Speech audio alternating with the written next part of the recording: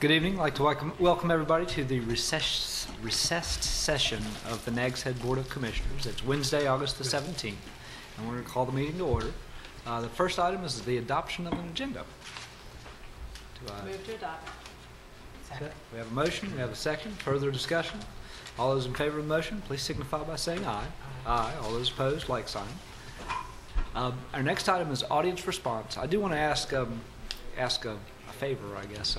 We do have beach driving a little bit later in the meeting, and what we'd like to do is have all those comments come at that point in time, if that would be right. And we're going to have the staff give their presentation and then get people up to talk about it, if that's all right.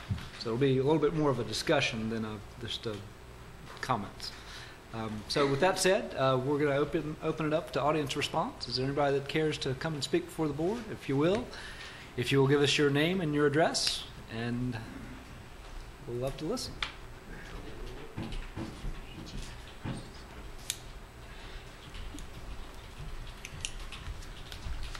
My name is Gary Oliver. I own the Outer Banks Fishing Pier. First, I'd like to thank you all for stopping beach bulldozing. It's been a long time coming. It needed to be done, and y'all did great. I'm proud of you, but that's not why I'm here. The other day, I was cleaning my bathrooms at the pier. One of them had overflowed a little bit, and I do that quite a bit. And I went up, and Warren, who works there, said, "You don't read the article about what happened at Nags Head Board." And I read it, and I figured I had to say something about it. I've been holding back, but this is something that bothered me a lot. Jeanette's Pier, they said that they would not harm the local piers, that they would try to respect us and not compete with us and try to support us. And the first thing they did, they said no sightseeing fees. They lied to us, and that broke the trust right there. It surprised me, and I appreciate y'all trying to get them to add that. I know they've got a donation, but that's not the same. At this point, I'm way down on sightseeing. And I heard the reason was money. Now, I've got a figure here. 97,000 people went on that pier recently in the last 60 days. They had 115 people a day fishing on the pier, charging $12 a day. I charge $9. I don't get that many people. But let's talk about Jeanette's Pier. They don't have a mortgage. Do they pay town taxes, property taxes? Absolutely not. Do they charge sales tax? No sales tax, no mortgage.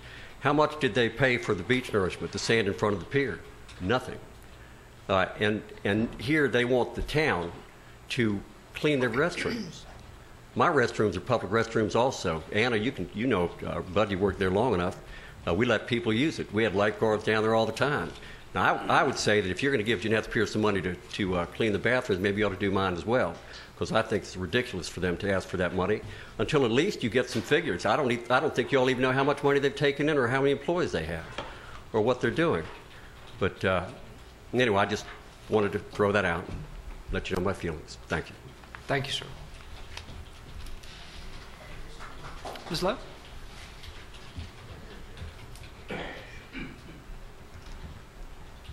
Thanks, Mayor. Thank you, Commissioners, for hearing my little speech here.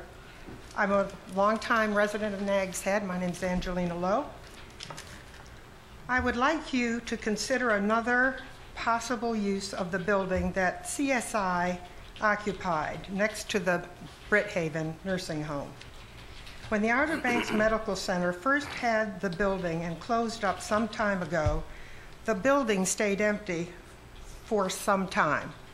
My thought then was, what a great location and building for a community center. So here I am again with the same idea, but this time I wanted to share it with you.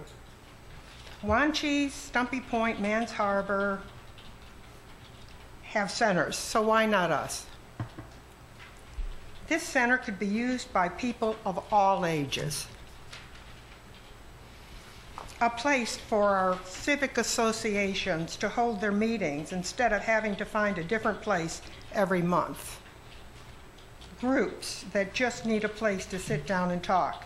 A place where someone could hold a covered dish dinner or a fish fry to raise money for a sick person. A shelter for some people in an emergency situation. think of all the ways this center could benefit our community. I know it's not a simple thing to do. All I ask is you look at this as another possible use of the building. Thank you. Thank you, ma'am. Anybody else for our audience response? Seeing none, we're going to close audience response. There will be an opportunity later on the beach driving. Our next item is recognition of our town 50th anniversary committee, and I'm going to ask Commissioner Sadler to handle that if she would. Thank you, Mayor.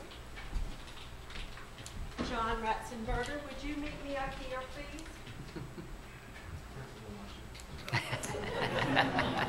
Or you're in trouble. John, on behalf of the Board of Commissioners, I'm up here this evening to say thank you.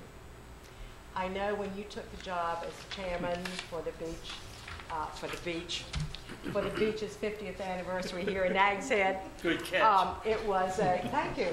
I need to practice. It was a kind of a, yes, I'll take it, but gosh. But you did. You took the ball and you ran with it the whole way. John has been through perils before, but I don't think anything quite like this. He was tasked with an almost impossible task. I remember Mayor Bob Mueller telling us years ago, you need 5 years to plan for Nags Head's 50th. John planned in less than a year, I think, with the help of a committee. And I just want to tell you that from the Kelly's Day Parade in March to the art at the school in April to the art at the town hall in May to our big event, the daytime and the evening time, the gala in June, and then the 5 days of carnival. You were an exceptional leader, and I just want to read something to you that the Board of Commissioners want to present to you this evening. The Town of Nags Head Board of Commissioners presents this award of appreciation to John Ratzenberger, Town of Nags Head's 50th Anniversary Committee Chairman, for his commitment to leadership, volunteerism, and support in the town's 50th Anniversary celebration, 1961 to 2011. His service is hereby recognized and valued. And John, do you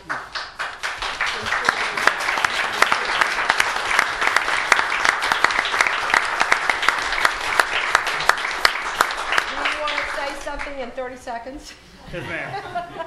I want you to call your committee up when you have your moment here. Well, let me do it this way. I stood in this position a lot of times before you get a little award and realize that it's really given to the guy at the top for everything that's been done by everybody that was down there. I said it once before when I got up here, I kind of hung on and tried not to get in the way of all the work and the activity going on below there, and that's the reason for the success. Not very many of them, I guess, were able to make it, but those that are here, I do want to get up. First off, Ms. Cookbook, tear down. A fantastic product that does honor to the town of Nags Head. It was not just a money maker, but it was a quality product that does honor to the town over a longer period of time. Sarah did this, and she deserves y'all's thanks. Certainly has mine. I've got Mike and Tina Adderholder here, steady workers all through the committee, everything they were involved in up to it. And Jenny Jenkins on the art side, she was pretty much the driving force back to stand up here. Pretty much the driving force on all of the artwork. And I think also, since I don't have anybody else from the carnival side and the rest to talk about, I'm talking about Kevin. Your own Kevin that was in that, and just all the work he did, Ralph and his facilities maintenance people on that, and of course Carolyn, who y'all really put down there to keep me straight. And I can't say how much good help I had from everybody. I certainly appreciate that. and the support from the town. So, thank Maybe you. if all of your committee members would stand up, we can give them a Round of applause. applause.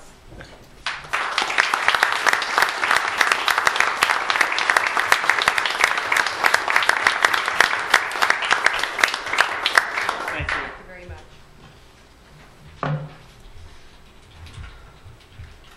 Y'all do have our sincere thanks, and we certainly hope we can keep some of those traditions going. I kind of like that carnival idea every year, at least once a year. The next item on our agenda is consideration of a taxi cab driver permit appeal. Chief? Good evening, Good evening, Mayor, sir. Board of Commissioners. I know during our last meeting, the board made an adjustment on the taxi cab ordinance, which gave us some different latitude when looking at factors to consider whether before issuing a permit. That latitude has certainly helped. You notice that we had several appeals on last time. They were all able to go through. However, I do have one that I was not able to send through. The one before you today, Ms. Veronica Barrett, applied for a renewal to her taxi cab license operator's permit, and on June the 23rd of this year, I denied that permit due to item number 11, and it's due to convictions. Next. Is she here? There's Ms. I would suggest you let her make her presentation, and then if you need further detail from Chief Brinkley, that you go to closed session and get the details on those convictions. Ms. Barrett, would you care to come up and... Hi, thank you for your time. My name's Veronica Barrett. I've been a cab driver since 2003 on the beach. Recently, they've made some adjustments. Kevin went over with my driving record with me. I haven't had any tickets in the last 2 years. Before that, I did have a few problems with speeding tickets, and a couple of them were improper equipment. Since I started driving the cab, I've opened my own company here, which is Outer Banks Transportation. I have a taxi company and an airport service company as well. I know there's several companies that are now in Nags Head that have been able to stay in business because of a grandfather clause where ordinances and stuff has changed, but because of the grandfather clause, they've been able to be considered to stay into business. Taxi cab is my business, and I guess that's kind of my hope that maybe, I don't know the word to use, but that maybe I could be permitted to continue to have my taxi permit because I have been a cab driver and it was just recently changed. And like I said, I haven't had any tickets in a couple years. I know we need safe cab drivers on there, and I understand that more now just as an owner of a company itself. And I've really been working on it since I had those problems, and I haven't had any. Thank you for your time, and if there's anything you need to know, I'd be more than happy to answer. I've got a question for Mr. Lighty. Yes, sir. Is there a grandfathering on cab driver permits? No.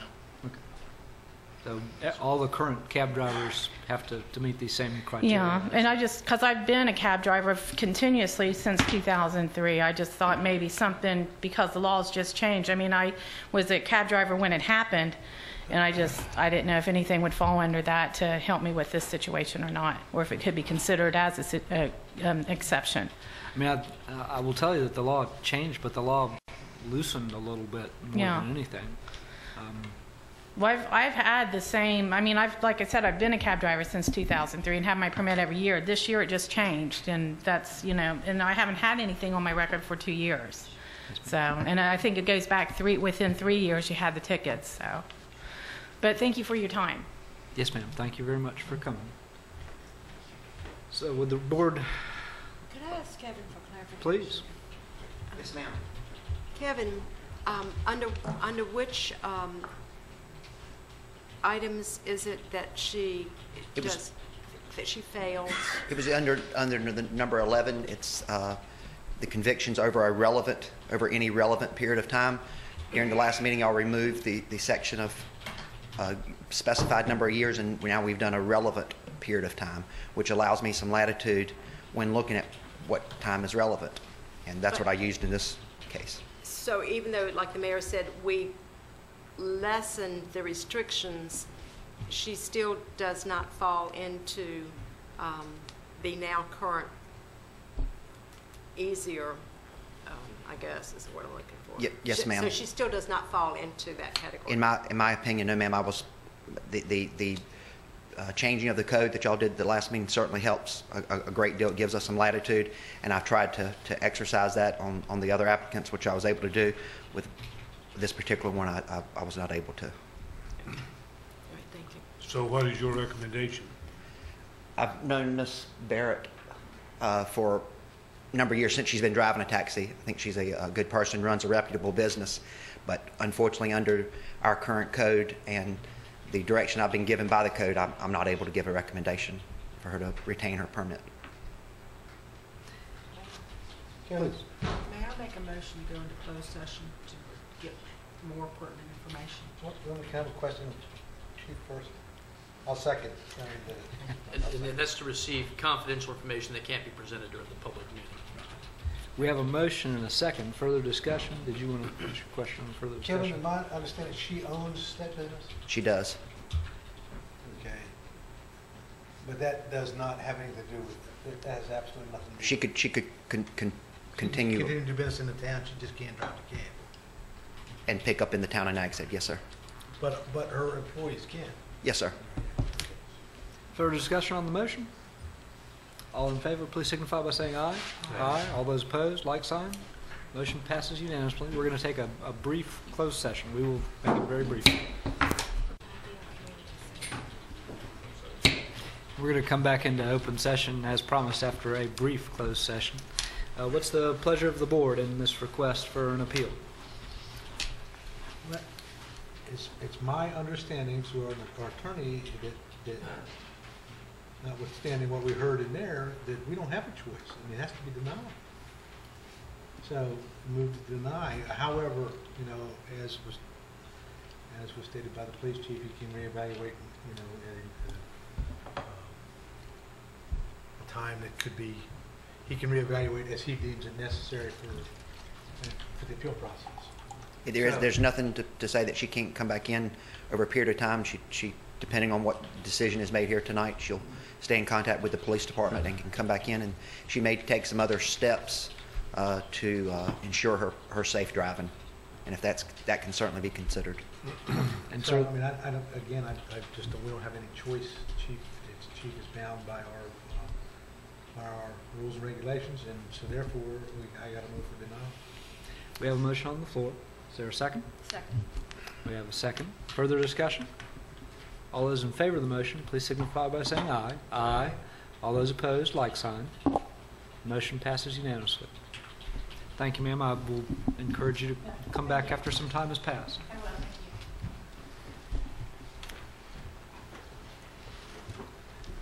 The next item is item F, consideration of an amendment to the Town Code of Ordinances, Section 1 through 6, General Penalty Enforcement of Ordinances. Sir? Yes, sir. Thank you. Coming before you today to try to make a slight change in our Code of Ordinances, Chapter 1-6, and it's the General Penalty Enforcement of Ordinances. Two chapters that the police department deals with most often are Chapter 6, which are animals, and Chapter 46, which are vehicles for hire, which includes our limousines and taxis. Currently, the penalty for those two chapters are a civil penalty only. It does not allow a criminal penalty. The change that I'm asking for would enable officers to effectively enforce these chapters by writing either a town civil citation or a North Carolina uniform citation, depending on the severity of the offense and or the number of past violations. By making this change, we would also align both of these chapters with the North Carolina General Statute 14-4, which states that any person that commits a violation of town or city ordinance shall be guilty of a misdemeanor. So it's just a slight change that we're asking to come into alignment with that. And this also gives us the maximum number of enforcement tools to enforce the chapters for which we deal with most often. Question. Sir? Chief, this is done through the attorney? Sir? You have I've consulted with the attorney in regards to this and the town manager. Okay.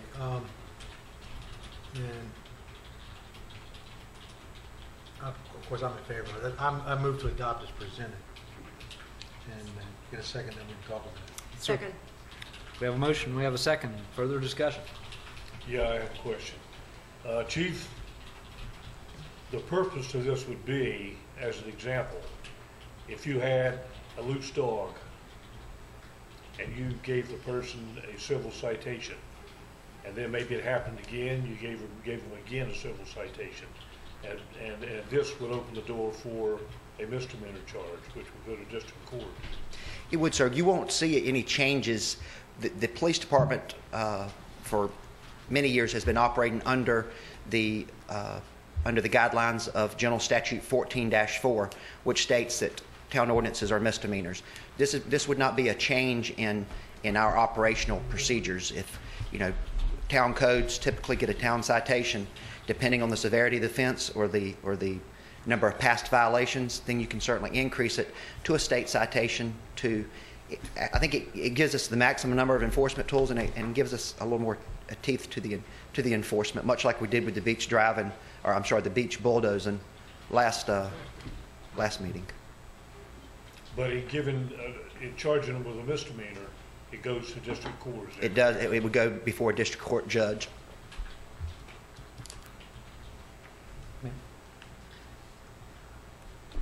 What I'm hearing is you're going to use discretion and not base it automatically.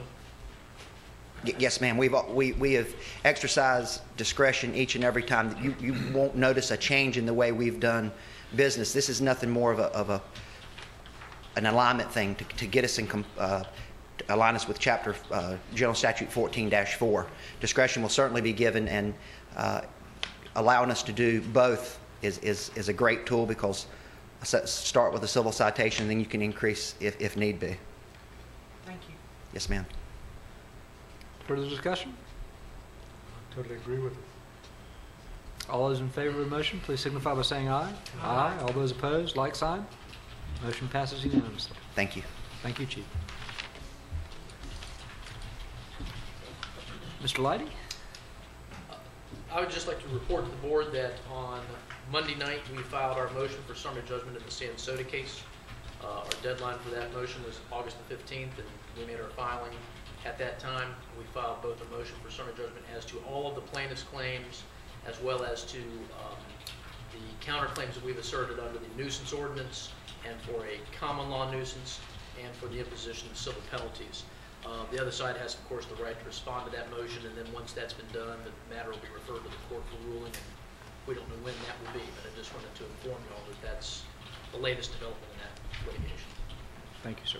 And that's all I had for y'all tonight. Thank you. Mr. Ogburn. Okay. First, I'll start off with the report on the beach nourishment. As of today, the project is near 75% complete. As of today, they have pumped about 3.7 million cubic yards of sand onto the beach, so we're just under 1 million cubic yards left to put on the beach. Today, staff and CSC, our engineer, accompanied, along with Great Lakes, accompanied 2 staff members from the Corps of Engineers out to the dredge and then onto the construction site. The Corps was extremely pleased.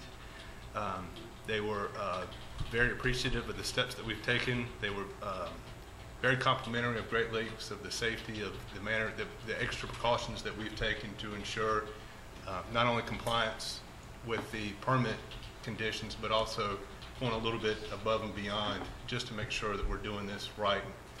So they had nothing but positive comments. The board knows that the Texas, as of yesterday morning, the Texas, the Cutterhead Dredge completed its project here. It's getting ready to, I don't know how long it takes for a dredge to leave a site, but it's still here. It's still out in the water. It's not pumping anymore. Town attorney and I went down to the beach so he could kind of survey some of the work that's going on. They're breaking down the pipe that the Texas was working on and getting that pipe off the beach. The Liberty Island is currently right at Islington Street. It's just south Outer Banks Pier. It's going to finish up where the Texas had left off. It'll fill in that gap, and then which should be done around the 21st or the 22nd.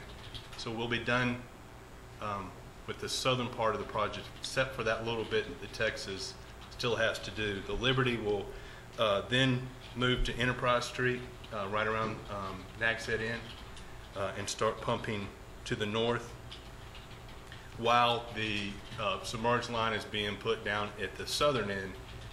The Liberty will go back down to the southern end and finish that part of the project. We are going to have the Dodge and the Padre. At one point, we thought they were coming, then they weren't, but now they are. The Dodge will probably, once it passes off on all the safety and environmental inspections, the Dodge will be here Friday and start pumping, should start pumping, and then the Padre will be closely there behind, 2 or 3 days behind that. And they're going to come in just south of the Nags Head Pier and work their way north, and then the Liberty and the Dodge, and they'll work together. The Dodge and the Padres are the ones that kind of circle one another while one's offload and the other one's hopping up, and they kind of work clockwise or counterclockwise. And then the Dodge and the Padre will meet up with the Liberty Island. So that's kind of the schedule moving forward. Like I said, we got 25% left. I think we're getting close back to being on schedule, finishing in mid-September. So that, we haven't had any more incidents, any more turtle findings on the beach. All those turtles have been relocated to other areas of the county, and things are progressing along pretty well at this point. Any questions for Mr. Ogburn? One. Yes, ma'am. Cliff, you say the end of the line that Texas has completed, it's gone all the way down and finished? No, ma'am. Okay. The Liberty is going to finish up that part. The Texas just ran out of oomph. I don't think that's the technical engineering word, but it just ran out of steam. So it became not very effective. And so it got to the point where the Liberty could do the job production at a greater rate, so the Texas is going to move on to its next job site. So that'll get that last section, the very small sections south of Seagull down to the town line will be done after the Liberty gets done up here in the north of Nags Head Inn. So that pretty much will be the last Pretty part. much, yes, ma'am. Finish up. And they try and complete the project somewhere in the middle, because if they're done and they've got 4.5 million yards, it's easier to pump that last 100,000 yards in the middle than it is at the end, because you exceed the boundary limits. You don't exceed it as much in the middle. Okay. The next thing I'd like to, with the beach drive, and we talked about it at the August 3rd meeting, staff has gotten together, and what we'd like to propose is kind of a broader beach management plan, a beach management philosophy or policy, because it's more, this new beach has created new things that we need to look at, more than just beach driving. We need to be looking at the things on the items left on the beach overnight. We've already said no more beach bulldozing. We need to look at the sandbags and how we're going to proceed with those, and whether or not we want to follow what Duck has done and not allow sandbags to be put in Nags Head moving forward. We got special events now that I think we're going to be facing with the possibility of having events on the beach that we haven't been faced with before, because there just, quite frankly, wasn't any beach. Public Works is looking at how they need to manage cleaning the beach and whether or not the trash cans are in the right location, if the trash cans need to be moved in some places 200 feet closer to where the people are. So I think we need to take a broad look at all of the management and how are we going to protect this public asset moving forward. But I have some suggestions as it relates to beach driving. I want to be very clear that in no way am I suggesting that we prohibit beach driving in the town of Nags Head. I do have a concern that this is something that our folks have been able to enjoy and visitors have been able to enjoy. It's not been a problem. People have been very, I think, respectful of the beach. They've driven carefully, and but at the same time, I want to, just like all these other issues, I want to see us get a handle on some of these things and be able to manage them now, knowing that it could be coming down the road. I've looked at the beach driving regulations.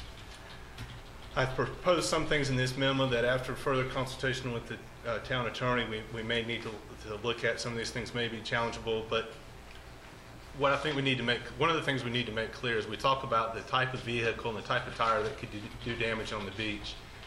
Under eligible vehicles, I've put a sentence here that only US DOT approved tires with reduced air pressure will be allowed to operate on the beach. I stole that from the Park Service. That's one of the things that they're putting in. I checked with Paul Stevens to see what they're doing and what type of regulations. DOT tires are street legal tires. What this does is it keeps somebody from coming onto the beach with the old type dune buggy, with the airplane tires that, you know, with that might be more damaging to the beach. And what he told me was the biggest issue and the biggest problem they have, people not letting the tires out, and then the holes and the ruts and the things that they leave. So that's why. Not letting the air out of the tire. Right, right. How you know, that again, it's all part of, some of this is education. You can't enforce somebody not taking, you know, you can't ride down and see whether or not the air's come out. It's an education thing. A lot of this is trying to educate folks on good beach courtesy, I guess. And then going up from there, the regulations, the rules in operation, at least if you can scroll up. The way this is worded under number 3, vehicles must operate solely on that portion of the beach that lies within 20 feet west of the mean high water line. Very confusion to the common. I have a much keener understanding of mean high water and so forth as going through the nuisance process. But my thought here was, if you go down to the south of Jeanette's Pier, the beach is so wide that there's a lot of room to drive between the dune and the ocean. And in order to best protect that area, I don't think the driving is in the middle of the beach is going to speed up erosion. But do we want to try and contain this driving to an area, to one area? Do we want to try and keep it away, obviously, from the dunes as much as we possibly can? But another way of saying this was the hard-packed beach, riding along the area. People that want to fish, that want to drive to the water, get close to the water, get out and fish, that's the area that I'm talking about. The hard, wet, the hard-packed beach. Now, there's a much better way to say it than that. But again, this is partly for discussion purposes. That's, in a nutshell, what I was trying to get at. And then from there, here's the issue. We had talked about some of the things that we had kicked around. If you go on down to that next, oh, I'm sorry. I think I skipped. Presently, the speed limit on the beach is 25 miles per hour. I think 20 miles per hour on the beach. In my neighborhood in Nags Acres, you can only drive 20 miles an hour in my neighborhood. So I kind of thinking 20 miles per hour is probably, if it's sufficient for a residential neighborhood, it's probably sufficient for the beach. And it's a safety thing, 20 miles. But again, police chief isn't going to be out there with the radar gun, we hope, because he's not going to need to. But anyway, that's a common courtesy. You don't need to go more than 20. The approved beach push, that's just cleaning up the language. Vehicles won't be on the beach for beach pushes because they're not allowed. So that's just quite simply cleaning that up and taking that out. And then if you'll go on down, we talked at the last meeting about this. Could we limit? Could we protect the folks that have always been able to drive and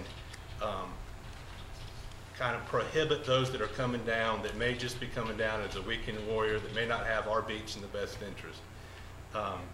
I think that number 10 is probably going to have to come out completely. And another way of maybe regulating or restricting is to put a number of permits that are issued.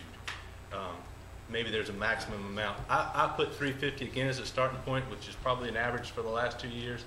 But if you go into year 3 and 4, probably looking at more like 450.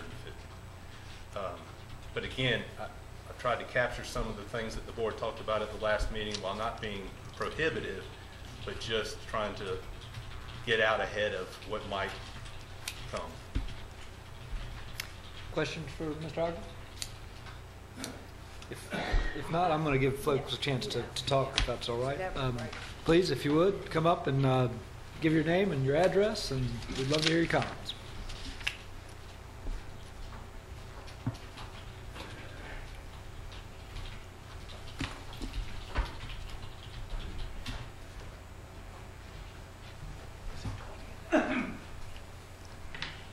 Y'all hear me? Yes, sir. Yeah, my name is John Newbold. I live in Nags Head Acres, right around the corner from you, sir. I've got a couple of problems with some of these issues that you've written down and read, whoever added those issues. The Park Service, in their infinite wisdom, not only controls tires, they control bird species. I don't want to get into a big deal, but they block off hundreds and hundreds of feet of beach for birds that the state of Virginia, by the way, is killing because of the bridge tunnel system to the eastern shore. What they're trying to do is, if you want to eliminate cleated tires, do so. The best tires you can drive on a beach are airplane tires. They don't have any tread. They're soft. Back in the 60s, I have driven from Sandbridge all the way down here in a two-wheel drive car with airplane tires. So the key is to get rid of the heavy treaded tires that you'd use up in the mud, and that would be okay if that was the language. The second portion, vehicles must operate solely on the area 20 feet west of the mean high tide line. What you're doing is taking the vehicles away from the easy place to drive, which is on the east side where the sand is damp. Now you're forcing the vehicles to go up on the dry portion of the beach, which will make it more rutty. And in the time of year that we drive, the tourists tend to be up on that portion of the beach. They're not down next to the water. It would make much better sense if we drove east of the high tide line, not west. The speed limit part is fine. 20 is fine in my opinion. The only issue permits to Dare County property owners is going to cause a problem. I work for a bait and tackle store, and we sell probably as many permits as the city does. To put a limit on the permits, I think is unnecessary. Many of the out-of-state people who come do it around tournament time, and they pay the same price I do, $25. I'll use the beach all winter. They may go 2 or 3 times. We're aiding and abetting the problem that tourists perceive already down here. There's a lot of animosity towards the Park Service, and we don't need to jump in the same bed with them by limiting and reducing beach access. Thank you. Thank you very much, Mr. Newbold.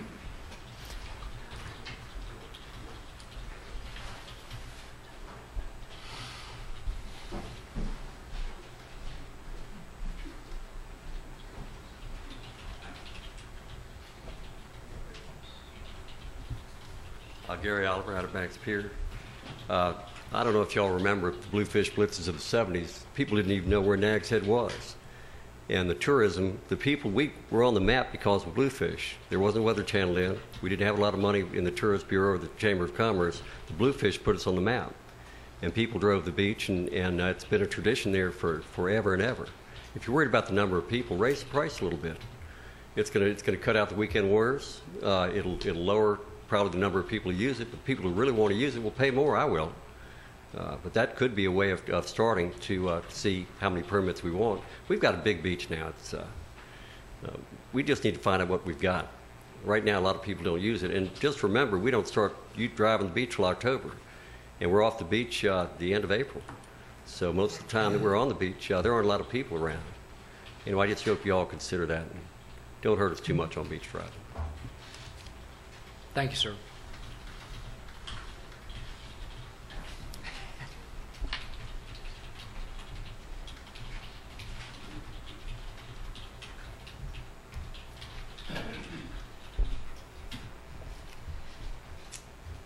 My name is Ronnie Scott. I want to say that this beach driving, I sat on that board years ago when we created beach driving in Nags Head. We had a public hearing of all the people that didn't want it and all the ones that did want it. We had hundreds and hundreds of people come there, and we discussed it and we took notes. We went back and said, okay, what is the problem? Well, one of the problems was the taxpayers are paying for the money for us to go over and so forth.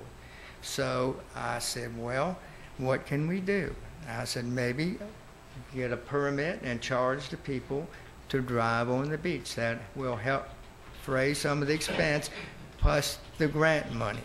And through discussions, we came up with that. Well, I bought the first permit, and I still have the first permit. So, in other words, some of these changes, this ordinance was worked on, the original was worked on by a lot of people. We put a lot of thought in it to protect the beach in Nags Head. Nags Head is a special entity. We've had ordinance come up with other municipalities, and even the county has not had. We've always led the way. A lot of the people at this beach nourishment, I worked very hard to get it, and a lot of them said, will I be able to drive my vehicle on that beach when we have beach nourishment? I said, yes, you will. And then they said, well, I'm for it then. I'm for it. Well, some of the things here, right here that I'm looking at, the tires, all fishermen are different breed. Fishermen are not like the weekend warriors that come down at Oregon Inlet, and then they do all the wheelies and they don't fish. Half the people, fishermen are good people, and they respect the rules and regulations. Now, all of them, the first thing you do, I've been the head judge for the Nags Head Surf Fishing Club for going on 31 years. And I have something like 20-some judges and scores. And all the captains, all the teams, I say, look, first thing you do, you let you ride your tires, you respect the dunes, and you do this. And as far as I'm concerned, we've never had a problem. Now, as far as the 20 feet that goes to the west like that, that's ridiculous. You can't even park a vehicle this way and have a judges and scores and all the vehicles go that way. There's no way in hell. Now, what we did, back when we did this ordinance, so many feet from the toe of the dune. And you're protecting the dunes. That's the main thing. We spend all this money to do beach nourishment, and it's a public domain. We want everybody to enjoy it. We want the people that go there to swim and put the umbrellas out, and we want the people that fish in October in the winter times to enjoy it also. Now, we can't say that only certain people can do that and make it so restrictive that they can't do it. In 2010, there was 350 permits sold. In 2011, there was 371 permits sold. Now, most of those didn't drive the beach every day. They didn't go out there, and fishermen don't stake this stuff out and do all this stuff like they do at Oregon Inlet.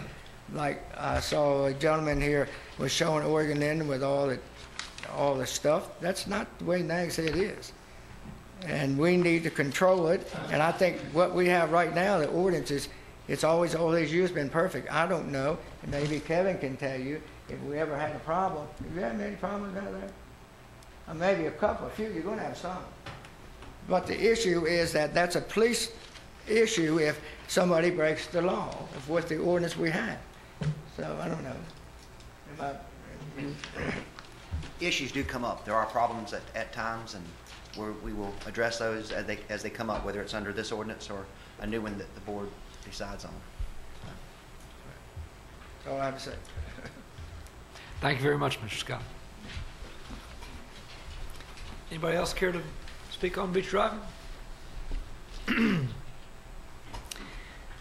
Discussion among the board? I don't mind leading off. This is Good, Mayor, go ahead. it's like dogs on the beach a little bit. Bring dogs in. No, I'm not, believe me. The one piece in here that I think that I could live with is that reduction of speed from 25 to 20. And I didn't really hear any objections from any of y'all. I think anybody that's out there, I think we had a very far-seeing board when this was done. And if the Park Service had done what we did 20, 30 years ago, they wouldn't have the problems that they have today. Our permit system has worked well through an awful long time, and I think forcing people to jump through that hoop gets you away from the folks that are just down there to tear it up. And we've had good citizens and people that do respect the beach, and I'm pretty satisfied with where we are. I appreciate the effort at trying to bring things together. We kind of let Cliff out there to run up the straw man, and the straw man got a little shot. It's my job. Yes, sir, it is. I think that vehicle's operating within that portion of the beach. I think you were talking about kind of from the edge of the water up 20 feet, and I understand what you're saying. I think we should probably wait, though, and see whether we have issues with that or not. And I'll be quiet with that. Ma'am? Mayor, I was talking to somebody yesterday, Pat Preston, that rides on the beach a lot, and he made what I thought was a very insightful suggestion, which was that we form a beach driving advisory committee made up of people that drive on the beach that can work with the police chief and the manager to discuss issues and advise the board on how to deal with those issues. I thought that was a great idea. As far as this goes, I can live with the 20. I think the perception that we were trying to stop beach driving was entirely wrong. I don't think anybody intended that. I think we need to clarify that. I also believe that I understand what the manager was trying to say, but it really, as many discussions that we've had about mean high water, I don't think we need to continue that discussion. I mean, that's been an issue for a long time with beach nourishments. I just don't think that's, you didn't say what you meant to say, in other words, but I'm comfortable right now to make a couple changes, such as the speed limit, but I would like to see us take it a step further and involve those people that use the beach in our development of goals and ordinances. Sir? Few comments. I agree with Mr. Newbold and Ronnie. The best place to drive on our beach is at low tide in the wet sand. You can drive a car there. I drove many automobiles on the wet beach at low tide. When you go down on that beach at high tide and try to drive on the wet beach, you got a problem. It's not a place to drive. When you use the high water mark as a guideline for beach driving, there's no one in town hall can go down there tomorrow morning and show you the high water mark. We've discussed it too many times. It's no one knows where it is. We know we've got one, but nobody can find it, so we can't use that. 20 miles an hour is fast enough on the beach. I brought this to the board 3 or 4 meetings ago, and my only concern with beach driving is these trucks coming down from out of state that's tearing up our beach. Not our beach in Nags Head, but down on Coquina Beach this summer, where the Park Service allowed you to drive, it was packed with these big trucks. And they come down there, they don't slack their tires. If they do, they drive over the sand. If they slack their tires, they get stuck, and that's what they want to do, is get stuck. And that's their program. And we don't need that on our beach in Nags Head, and we better be ready to handle it. We haven't had that problem in the past because we've had no beach. Now, there's one thing, 1 September or Labor Day, there's not that many trucks around. They're back to college. The Nags Head fishing tournament is not a problem. Never have been a problem. People that, like I think Mr. Newbold said, people that go down there to fish, or Ronnie, I think, people that go down there to fish are not a problem. They don't drive on our hills. They don't molest our beach. And really there we have no problem. My only concern are these trucks, the way they have tore up the beach down south of Coquina Beach this year and on down on Hatteras Island.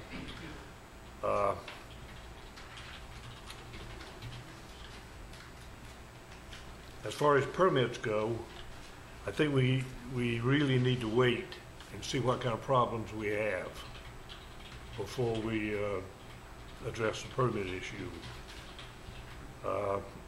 I think we'll have more driving on the beach now because we have a better beach. Where in the past, a lot of our beach was closed during driving season because there was no beach.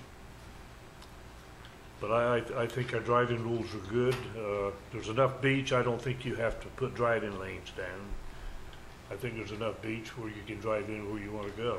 And like I said, as far as the tournament goes and people going down there fishing, they respect their beach. We've never had a problem with them. Thank you, sir. Commissioner? For the sake of, I'm not in favor of changing things just for the sake of changing.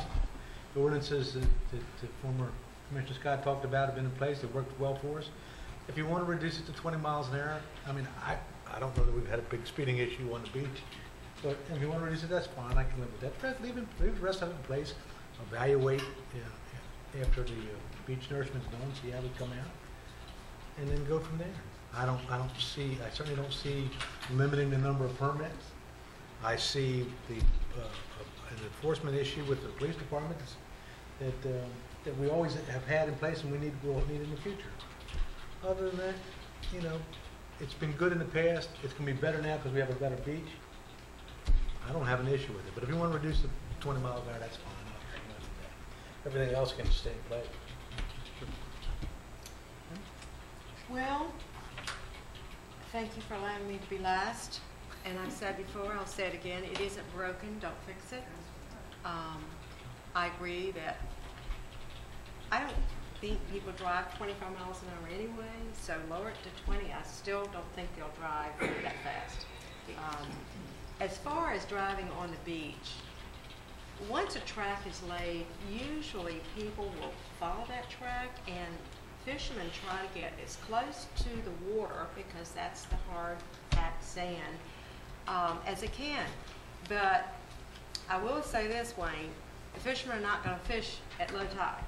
When the tide's coming in, that's when they're going to be there, because usually the incoming tide brings fish. So, but still, they're going to be close to the water's edge. They're not going to be driving up 50 feet, parking their vehicle and walking 50 feet to surf fish. They're not going to do it. As far as, Budgie and I drive on the beach a lot in the winter because we have time to fish.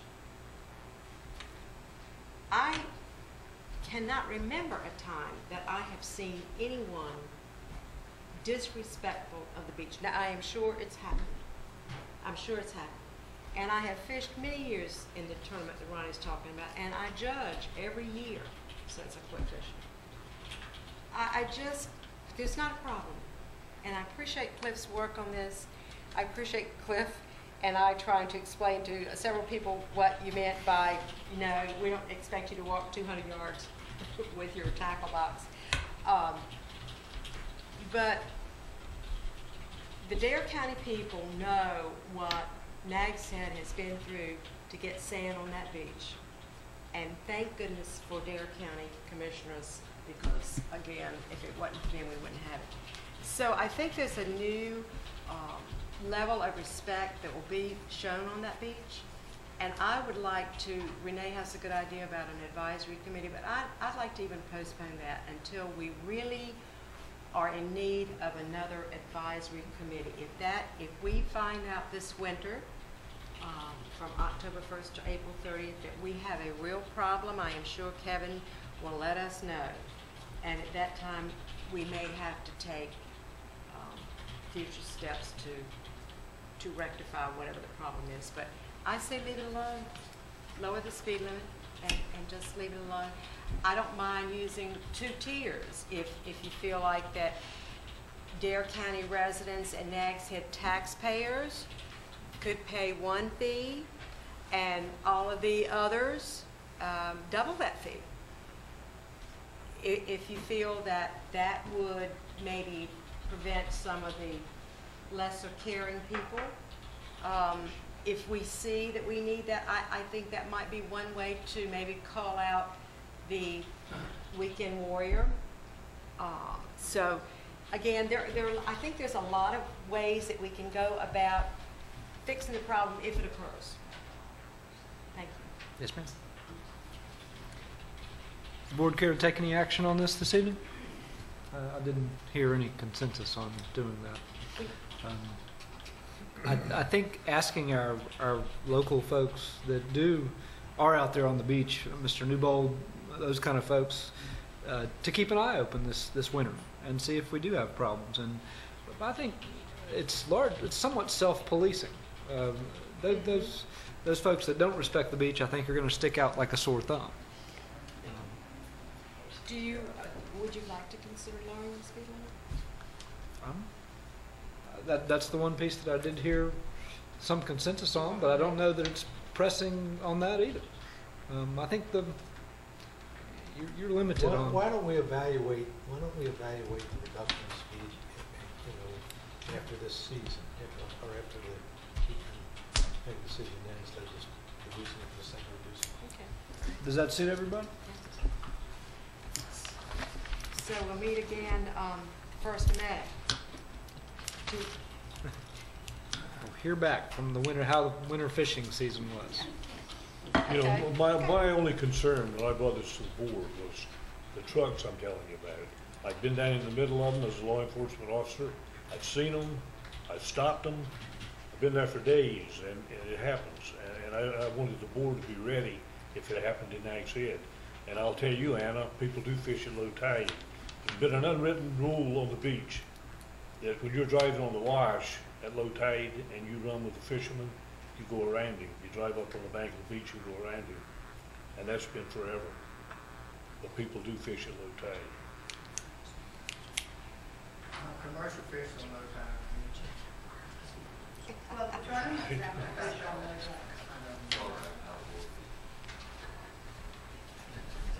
Thank you all very much for coming out this evening. We do appreciate a lot of hard work and a lot of years of experience in fishing. But thank you for coming out and sharing your opinions with us too. We're not going off half-cocked. Mr. Ogburn? Still your agenda, sir. Monopole. We've got Mr. Fabricant here. He represents a company that's presented, I gave to you at your last meeting, a company, AP Wireless Infrastructure Partners, who has presented you with a proposal, two proposals. One, to take over the leases that we presently have, and we do have one cell lease on top of the water tower down in South Nags Head, and then three here. And in addition to that, the proposal includes the outright purchase of the monopole. We've reviewed some of the previous agreements as far as what needs to be done with the present leaseholder and the with AT&T with the monopole. There's some first rights of refusal that we have to negotiate and some conditions upon which a sale or transfer of the lease would be contingent on. But I think the thing that the board needs to decide is whether or not you want to go forward with either one of these proposals, and I'll ask Mr. Fabricant to come forward and tell you about the proposals.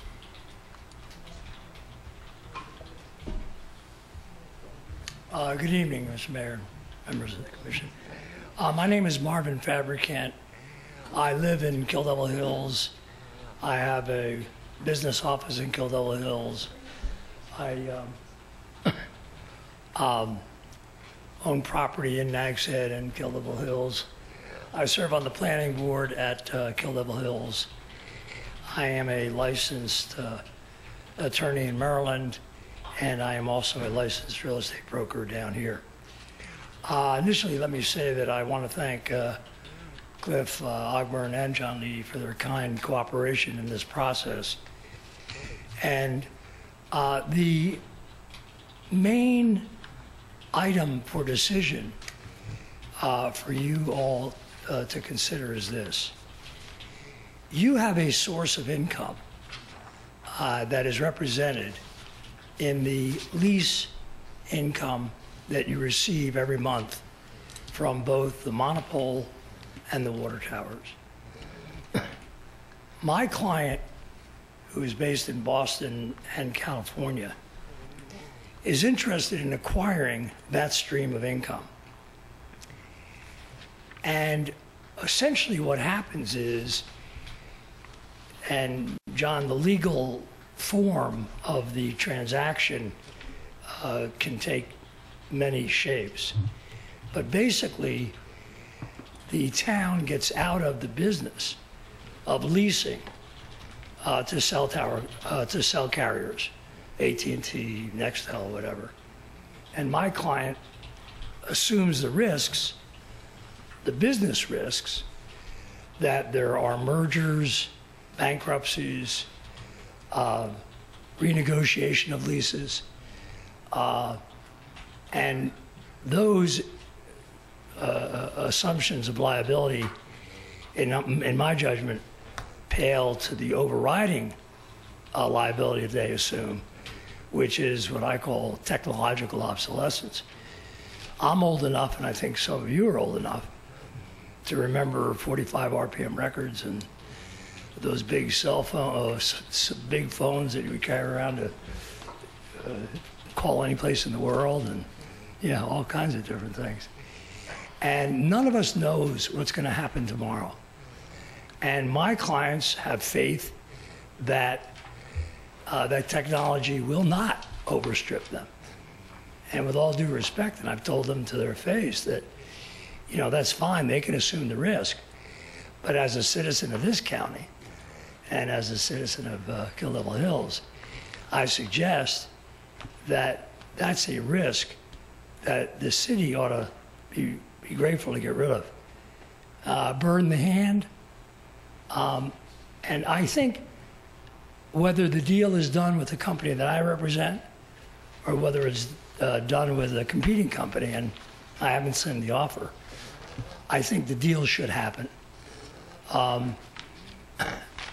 The analysis generally employed is to take the lease amount and do what they call a net present value, which is simply taking the length of the term which my clients want, which is 30 years primarily, and saying, well, that stream of income would give us X, and in today's dollars it's worth Y.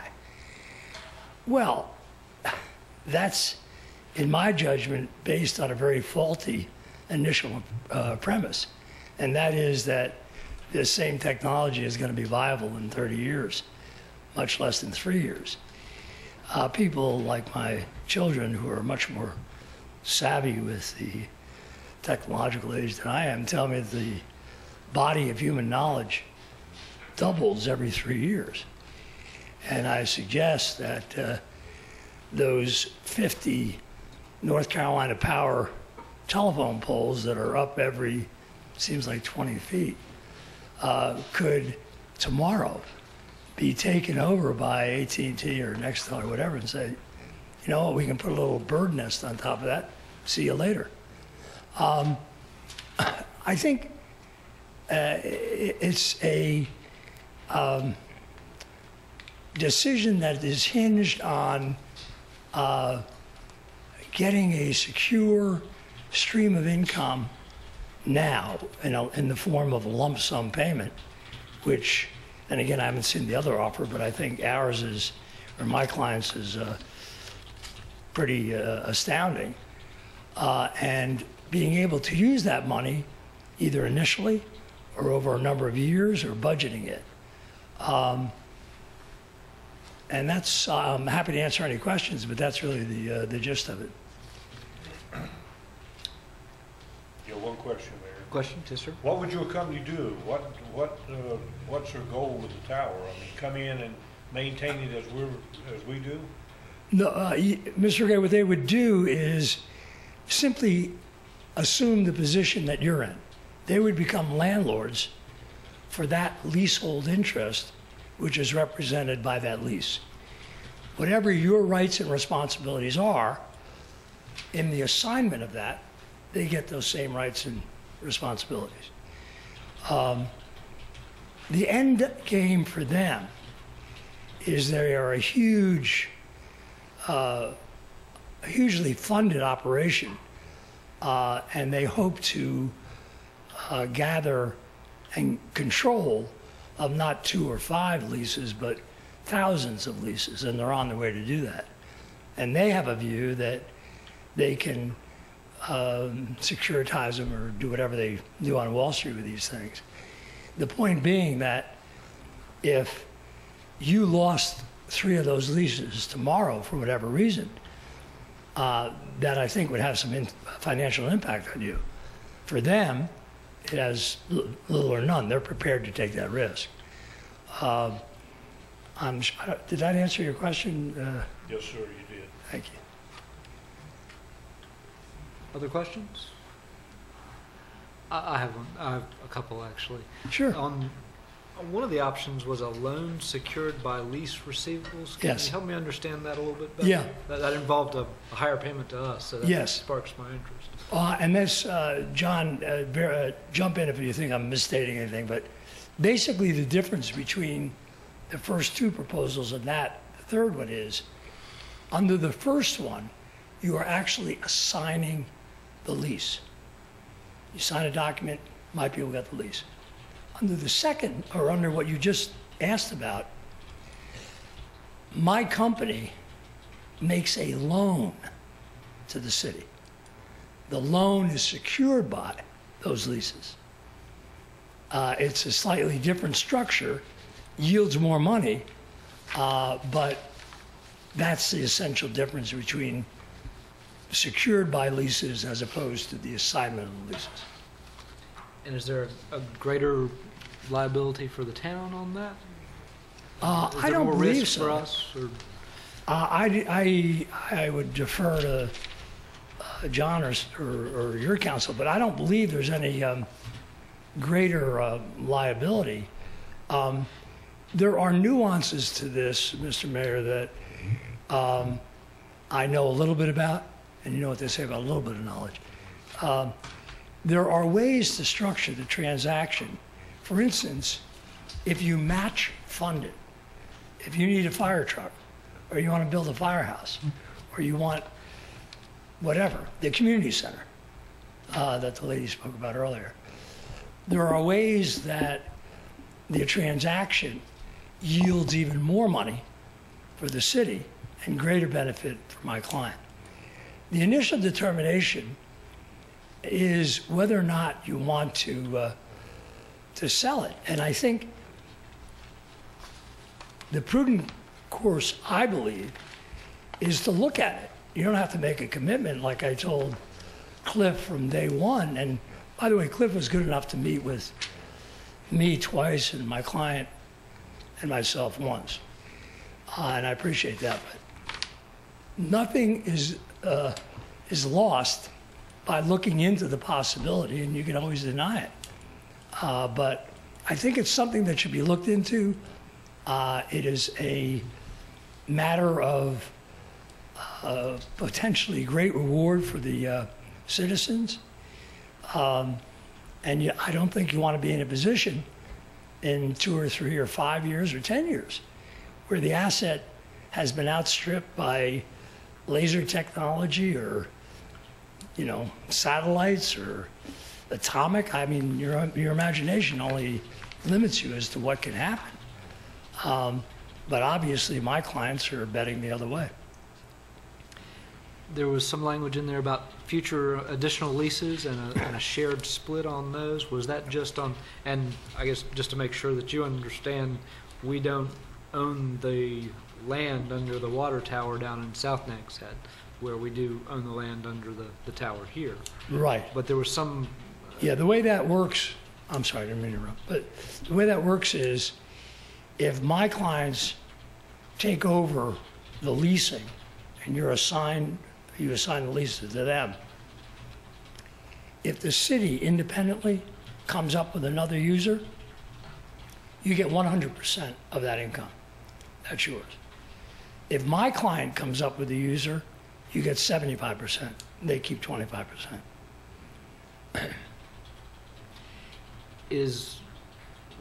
I believe we are subject to the upset bid process on selling the tower that we have. Is that an issue for your client? They would be willing to participate? We don't have a choice, I don't believe. Well, I think so far as my client is concerned, you know, they want the transaction to happen, and they will do whatever the circumstances dictate.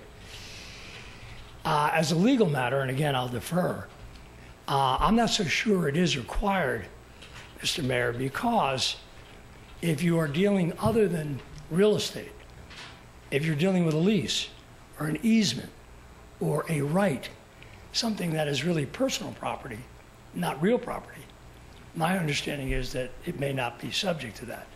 I'm not suggesting under any circumstances that you should accept a bid blind without some basis of comparison, some basis of making sure it's fair. But I think the time issue is the main detraction of the RFP. But certainly there are half a dozen companies out there that with a phone call, you can probably get an idea whether or not this is a fair proposal. But, you know, again, you're in the driver's seat. Whatever you all want to do, they will attempt to accommodate you. Sorry, I didn't mean to monopolize. No, Go I ahead. just have one. Mr. Fabricant, does your client own cell tower assets nearby? They have none in North Carolina. They have, and I'm sort of new to it also. The genesis of all this is that my friend, who is part of the AP, which is the Associated Partners, was visiting me and my wife in Level Hills. And he is somebody who has invested or thought about investing with me in real estate stuff. And he saw the tower and he said, that's what we're into now. I'd like to buy the tower. They have most of their operation in California. They have an office in Boston.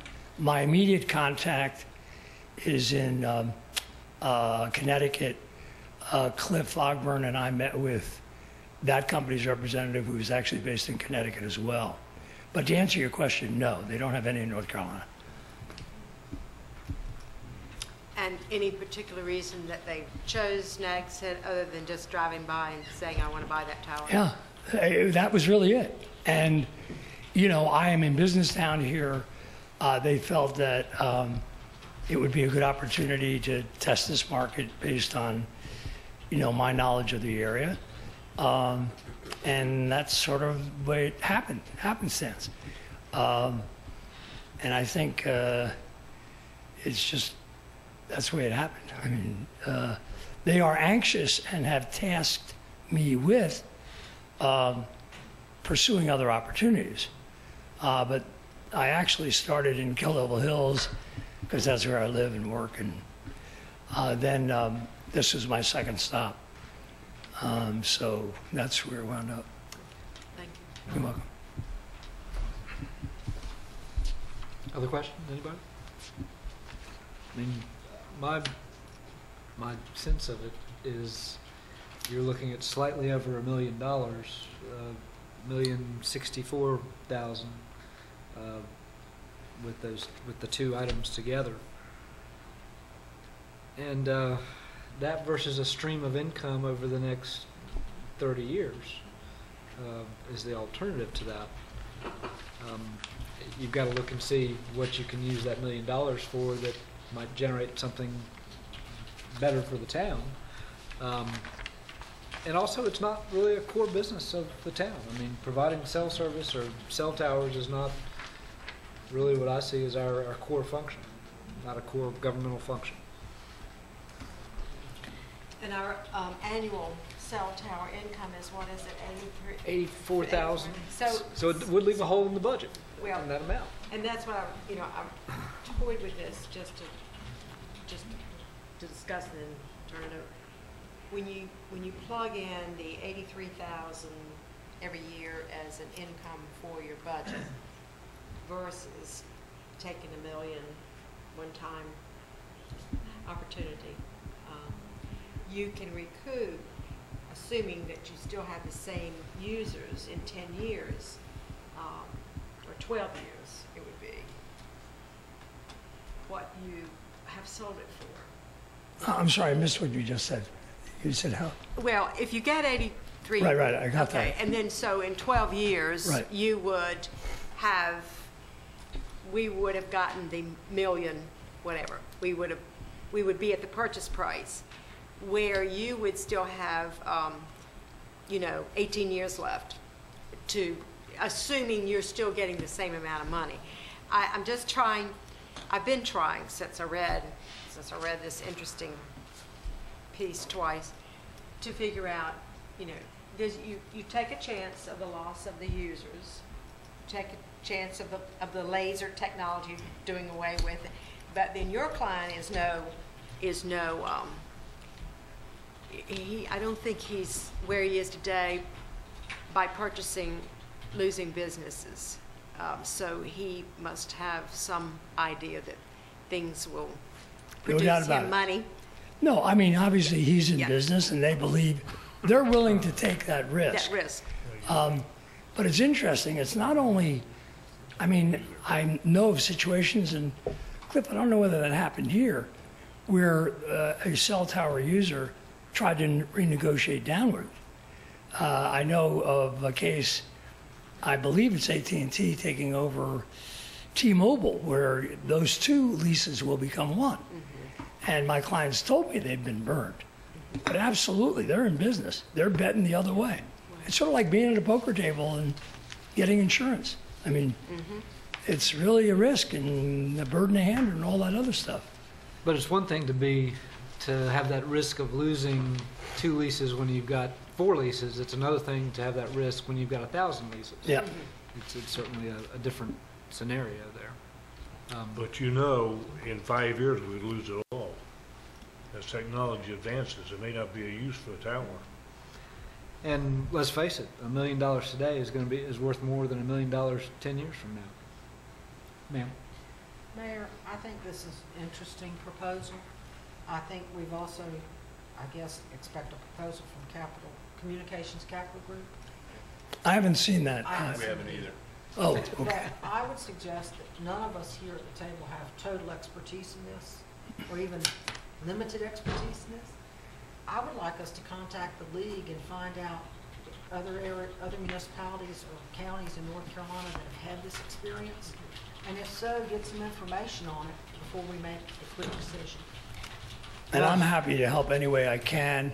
I have, at their request, done some inquiries other places. I'm here, happy to share that, whatever my experience has been, and it's been very varied. But in many cases, cities have never been contacted before. In many cases, they have. So it's really sort of all over the board. But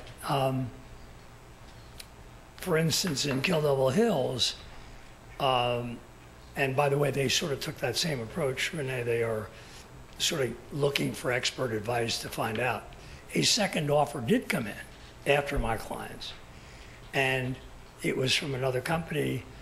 And while it was a little bit of apples to oranges, they weren't that far off dollar-wise. That gave them, some comfort that the initial proposal was good. But that's certainly reasonable, and I think we can help any way we can.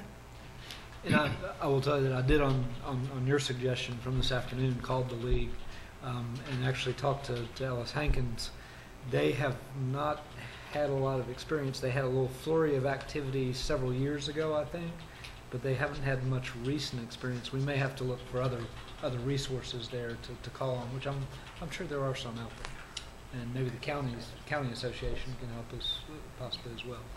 I would also like, since we're going to go that route, I'd like to ask John to, he brought up a very important point that perhaps this would not have to go out for upset bid. I think we need to make sure that we do or we don't if we're going to consider selling it off. I would like to comment on that. Mr. Fabricant did mention that, and I've looked into this. My partner, Brock Mitchell, has looked into it as well. We believe that the board is authorized to enter into a transaction to sell its rights to the tower. However, the sale of the tower that the town owns would have to be treated as a sale of a real property. The sale of the tower that you simply have rights to and don't own the dirt for, but it is a leasehold, but it's a lease for more than 10 years. Any lease for more than 10 years is treated as a sale of real estate. Just like Bridhaven. Just like Bridhaven. And for either one of those, you would not be allowed to use private negotiation and sale. For either one, you would have to use advertisement for sealed bids or a negotiated offer, but then an advertisement and upset bid process following that. So we think that would be required even for the one that's a leasehold. Any further questions? Or public auction. Should add that too. Public auction. Any further questions for Mr. Fabricant? Thank you very much. I think we're going to take it under advisement and look for, judge all the offers together and get a little more information if we can. Okay. Mr. Auburn? One more thing. We have talked about in years past trying to get a power supply to the maintenance shed at the Public Works debris yard. We've got a proposal. I'm going to ask Ralph to back me up on this, but we've got a proposal. We got the price from Dominion Power, what it would cost to establish the power there. It's $5,104.01. And we'd like to go ahead and get this done because of the elements and the conditions, and it would provide a spotlight. It would provide lighting for the site, which we presently don't have. That helps the sanitation employees that this time of year when they're there working, unloading, loading. It's dark, so it would help them, as well as trying to get some air and heat and cool and heat the building so the employees that are working there will have some relief. So we'd like to ask the board to authorize us to enter into this. Everybody have a chance to review that proposal? What's the pleasure of the board? I move that we authorize the town managers to go forth with this, get that power out there. We have a motion on the floor. Is there a second? Second. We have a second. Is there further discussion? All those in favor of the motion, please signify by saying aye. Aye. All those opposed, like sign. Motion passes unanimously. I think Cliff has one more item. Sand fence. Yes. As part of that, the beach, looking at the bigger picture of the beach nourishment, we really have got to, if you ride the beach, especially in there where we haven't had dunes, we really need to protect what's there and be able to, we've talked about taking the sand fencing money that we have and be able to line that 9,000 feet of beach that doesn't presently have sand fence so that we can start to build some dunes. I've asked two things. One, Dave's got the past history, and he can talk about how much, we're going to have about 50,000 and how much of that 9,000 feet we can get sand fence in front of. But also, I've asked Dave Clark and Elizabeth Teague to kind of put their heads together with CAMLA to offer to our property owners a workshop on a weekend, maybe sometimes after Labor Day or later into the fall when property owners are using their cottage a little bit more, and show them the proper way of doing this. And take it a little bit further, not just the sand fence, but what type of vegetation will work, so we can start to educate people to build up the dune in front of their property. So, Dave, got anything to add? As the board knows, the interest on the sand tax funds that the county collected for 6 months several years ago has been distributed for 3 years, actually 4 years, to the communities that applied for it. We did not take any money this past spring because of beach nourishment. We didn't want to put sand fencing out that ultimately could get covered by the new beach. So we'll have about $49,500, quote unquote, in the bank this fall that we can use for putting sand fence on the beach. Now, Reach 3, which was the section of the beach nourishment project that was originally designed to get dunes, but because our beach had accreted by over 400,000 cubic yards of sand between last November and May when nourishment started, the beach was wider and they ended up putting sand on the beach but not building the dune. That 9,000 linear feet at about $32 per 10 feet, which is an average price for the 3 years that we did the sand fencing project, would take up about $29,000. So we can easily put sand fencing in the entire 9,000 feet of Reach 3. In addition to that, though, we'll have funds available, about another $20,000 that can be used. And as we've done in the past, we have a form on the town's website. If you go to the town website and you look under news and information, you can click on a link that'll take you to the one-page form that is both a request form and basically it's an easement document. But now, since with beach nourishment, I believe that we'll be able to easily put the sand fence in that 9,000 feet of Reach 3 without getting a new easement from all the property owners, because we've already had an easement for work on the beach for the beach nourishment project. But we have several people who have applied since a year and a half ago, when the last time we put sand fencing on the beach. So we do have other folks who applied, and we'll take them. In past years, we We had a problem in South Nags Head because much of South Nags Head, even though the property owners applied, they weren't able to get sand fence because there was no dry sand beach. And coastal management regulations require that, or prohibit you, let me put it that way, from putting sand fence on wet sand beach. That won't be a problem this year. So we'll be able to treat just about anywhere in South Nags Head, even outside of Reach 3, for property owners who request that we do so. So I would encourage anyone who has not submitted an application to the town who would like sand fence to do so. If they have submitted one in years past and they're not sure if it's still valid or if we still have it on file, I encourage them to submit a new one as well. It's the same form.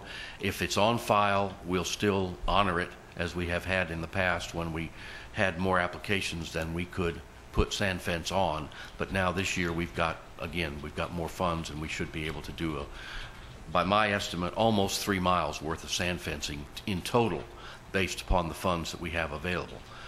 As the manager said, he has asked Elizabeth and myself to put together some workshop. Actually, she and I were talking just before the meeting, and we probably will do maybe more than one on a Saturday and maybe one in an evening. She's had some indication from Jeanette's Pier that provided scheduling would work out. We could use the room that the gala was held in, which is probably one of the largest meeting rooms, even larger than the south wing of Station 16 across the street, to allow for as many people as possible. I know that there are some homeowners associations that meet in the fall in some of the areas in town. I'm going to be contacting some of the rental agencies tomorrow that manage these particular sections of town to find out when those people may be in town, and maybe we can schedule, not in conflict with, but on the same day as they have their homeowners meetings, a meeting to discuss the various options that are available. Of course, in addition to sand fencing, American beach grass is an excellent tool, and I was looking online today and getting information about it to try to get some cost estimates and how you put it in. We have not used these beach nourishment funds that we have gotten from the county in the past to do beach sprigging because we still had a demand for sand fencing.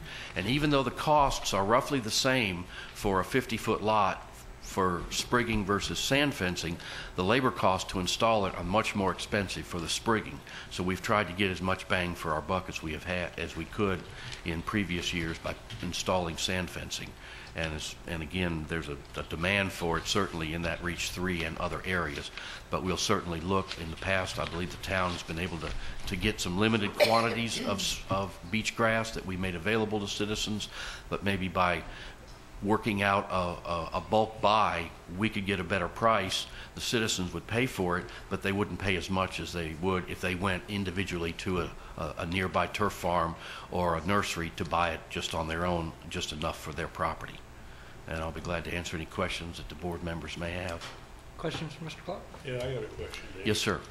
Down south of the Outer Banks Pier, the beach is going to be 100 yards wide. How are we going to sand fence that? Well, what we'll do, we've already had discussions with Coastal Science and Engineering, our engineer, and we will locate the sand fencing that we put in Reach 3 in the area where the dune would have been built, where there is no dune now.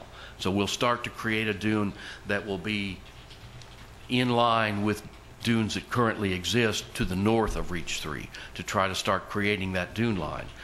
Again, I mean, obviously, we don't want to create it too far out on the beach because that's the area that is used by the public, but we want to start to build a dune back up where it's been taken away by storms in the past because there was no beach to protect it. Now we'll have a large beach in front of it that will protect the dune as it's being built by sand fence and then later on by sprigging. So what we're going to do is start at the dune and build toward the ocean. That's right. But we'll do it in the area where the dune would have been built as part of beach nourishment if the beach had not accreted like it did in the 5-6 months between November and May. Thank you, Dave. Ma'am? Dave, I have 3 quick questions. Number 1, can you tell us exactly where Reach 3 is? Number 2, when will this start? And number 3, would you go one more time for the public that's listening to the website and go down to where you can find that form? I don't know the exact station numbers for Reach 3, but basically I believe Reach 4 starts about McCall Court, which is where the tapering begins to come back to no nourishment at the town line. So it's basically the 9,000 feet of the town, which is about 1 3/4 miles north of McCall Court. That's the area that's getting the greatest amount of sand added to the beach, and that's the area where they would have built a dune if the beach had not accreted. This project, typically what we do is we'll take bids in September and we'll be ready to go, by the 15th of November. In the past, we've held off until the spring to put sand fencing out because we were concerned that if we put it in the fall and then we had a bad nor'easter season, we could lose a lot of it. I think our beach will be adequate protection to help this sand fence stay viable through this winter, and so we'll get started earlier this year than we have in the past for 2 reasons. One, we want to get sand fencing out there and start capturing the windblown sand, and secondly, we'll be putting out more in this year than we've ever put out in a single year before. And finally, your other question for people who are listening or to those who will be reading about this in the media, if you go to the town's website, and I'll make sure that it's up and showing on the right-hand side of the home page, there'll be a story, a news story about sand fencing. You go to that story and there's a link you can click on and you can see the form. It's a 1-page form. You can't fill it out online, but you can print it. You can either fill it out and drop it off at Town Hall or Public Works. You can fax it to Public Works, and I believe that the fax number is at the bottom of the form, or you can mail it into the town if you are a non-resident property owner. But any one of those ways, we'll get it into our hands and we'll get it on the spreadsheet and start scheduling the sand fencing that we're going to put up this fall. Great. Thank you very much. Dave, I think I heard you say bid it out. This is a project that's done with contracted labor, not with town labor. That's correct. That's correct. And because sand fencing goes up in 10-foot sections at 45-degree angle at a minimum of 7 to 10 feet apart, typically what we do is, in our bid documents, we include a diagram which shows exactly how sand fencing is to be installed, and this comes right out of the CAMA regulations that show how it can be put up, and we bid it in 10-foot sections. And so the price that I used to come up with these estimates of how much we could put up, in the past we've had 2 years out of 3 when one year the bid was $31.50 per 10-foot section and the next year was $32. So that, plus the fact that we're doing more this year, so that should also help us get a better unit price because we're doing a larger quantity. So the numbers that I gave you are really minimum numbers. We should be able to do more than that. And is that just the labor for that? That's the whole thing. That's including purchasing the sand fencing and the stakes that are used and the wire ties that tie it to the stakes and the labor. That is a turnkey job. Great.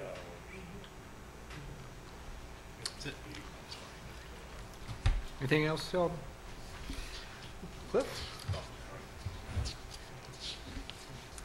Let's see. Commissioner's agenda. Commissioner Sadler. Okay, I have 2 items, and the first one is to discuss the Jeanette's Pier bathhouse cleaning, and I will, for the board, I will let you know that the manager of Jeanette's Pier is here in the audience, has been here. Thank you, Mike, for coming.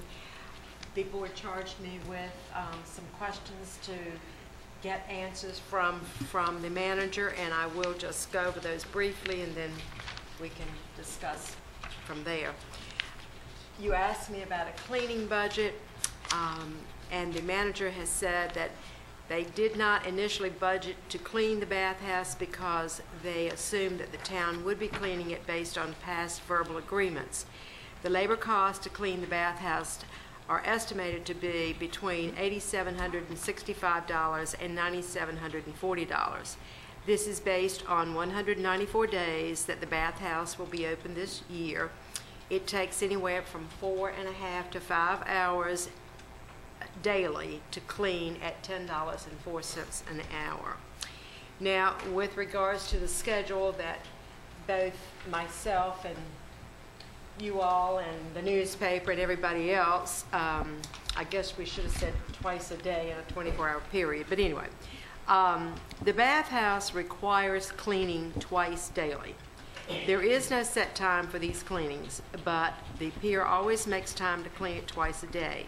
All of this is dependent on the maintenance staff's other duties, which are cleaning and the maintenance of the pier house, the pier, the grounds, etc. If they have time to clean first thing in the morning, then they usually have to clean it again by late in the afternoon. If they're able to clean it entirely the last thing at night, then they usually don't go in and clean again until midday. You, I believe, had asked about, if they'd ever thought about subbing it out, Mayor. And the manager said that they investigated putting together a cleaning contract for the bathhouse, but initial estimates came in at $17,500 for the season, which runs from, this year it ran from the opening May 21 till they will close it November the 30th. This included all cleaning supplies as well as labor, although the pier was going to provide toilet paper and paper towels. They realized it might be less expensive to try and do it themselves, so they have done that this year. I would just open this for further discussion after you all have heard what he's had to say on the questions that you asked me to get answers for.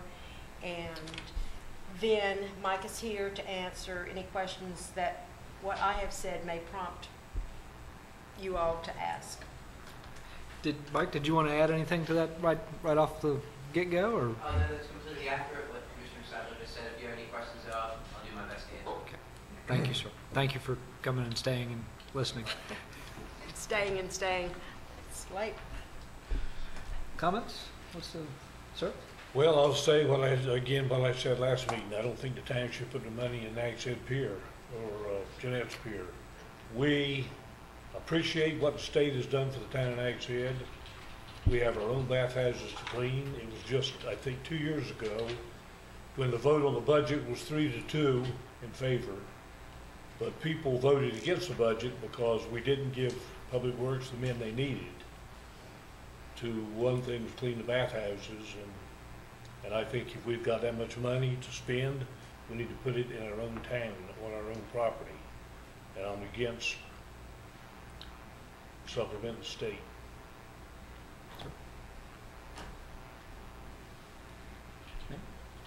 I have concerns about it. I really would like to see us, and I'd like to see the Jeanette's Pier, as they move through their first season, do an evaluation of their, and a needs assessment of their staffing levels. And I know they have to look at it as a whole picture. And I don't think that picture, that we've gotten the full picture. Commissioner Sadler answered all the questions, but I think that we really need to see what happens as we go through the budget process and not work it outside the budget. Sir? Oh, I have I heard Gary, I listen to Andy every day